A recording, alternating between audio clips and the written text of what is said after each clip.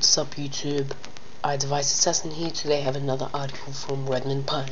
Now today it's about the iOS 4.3.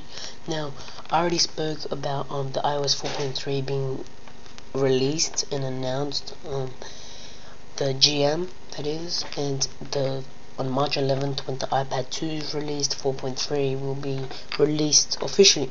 Now it says iOS 4.3 jailbroken already using PwnageTool.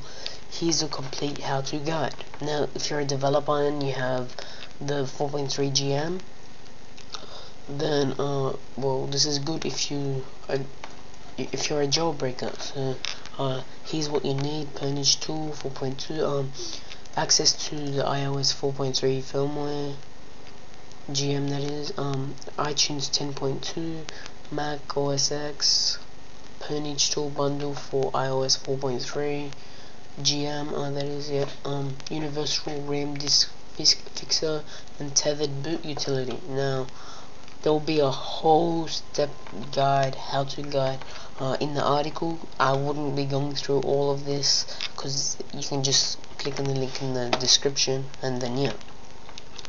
So you can see all this, building the firmware, restore, and yeah. So that's all I gotta say, guys. Thanks for watching. Like, comment, and subscribe.